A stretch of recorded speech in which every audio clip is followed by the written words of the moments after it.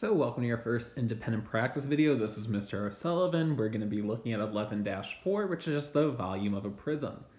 The first thing we're going to do on this page, I'm not going through each question. I'm not going to solve the question. We're just going to help with the startup. Please know what I would do. Write this down immediately somewhere. Maybe get a tattoo. Is volume equals big B, little h. Okay. And we're going to write down that B depends on your shape. Okay, it depends on your shape. It could be a triangle, it could be a rectangle, it could be a trapezoid, it could even be an octagon, who knows? So make sure you have that V equals BH written. So in question number 1, it says find the volume of a right triangular prism whose legs are 8 and 6. And is 2 miles tall. So we're saying that the prism is 2 miles tall. So remember, we know V equals BH.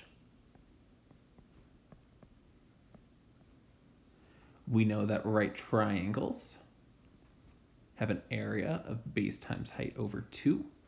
So we know our volume is going to be volume equals BH over 2 times our height. And giving you a heads up, this 2 is your height. All right.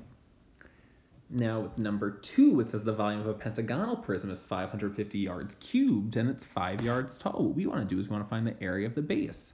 So if you go back to the video lesson, this is just like our final example. Volume equals BH, we just do some substitutions. 550 goes here, the 5 goes here, and we solve for our B.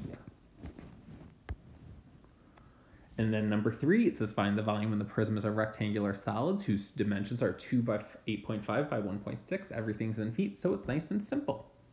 We know we're dealing with a rectangle. We know volume equals BH. And we know the area of a rectangle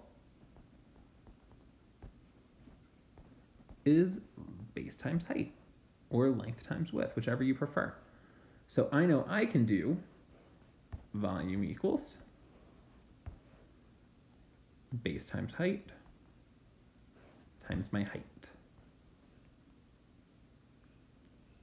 I think you can answer the video lesson now, the independent practice. If you have any questions, email myself or Miss Kimmick.